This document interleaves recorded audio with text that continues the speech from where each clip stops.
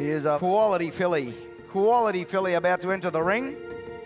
$1 million bid now, got to be $1 million bid now, got to be 1.2 there, got to be 1.2, you want to be 3, come on, 1.2 where, 1.2 million, 1.4, 2 million, like the way you play, 2.2, 2.2 they said, 2.4, 2.4 million, 2.6 now, got to be 2.63, thank you sir, on the phone, I sell inside, I sell her out, I cash her for 3 million.